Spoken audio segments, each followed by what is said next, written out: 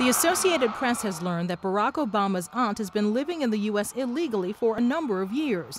Zeituni Onyango is living in this public housing complex in Boston, despite being instructed to leave the country 4 years ago. The native Kenyan is the half-sister of Obama's late father and attended Obama's swearing in to the U.S. Senate in 2004. The same year, her asylum request was denied, and she was instructed to leave the country. Obama's campaign says he didn't know his aunt was living here illegally and adds that he believes that any and all appropriate laws should be followed.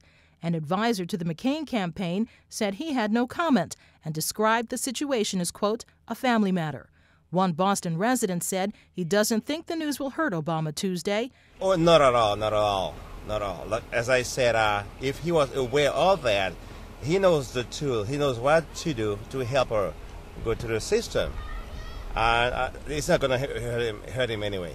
Obama's campaign says the two have had limited contact over the years, but election records show she has donated a total of $260 in small increments to his campaign, including $5 back in September. The campaign says the money will be returned.